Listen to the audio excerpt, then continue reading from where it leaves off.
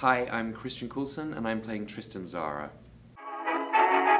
Tristan Tzara was the founder of the Dada movement, or one of the founders of the Dada movement in Switzerland during the First World War, where he basically believed anti-art was the way forward, that randomness and chance and chaos and anarchy were what was needed at this time in art, that things should be smashed. I really love this period, and I love the playfulness of the script and Stoppard's writing, which is so fun to do.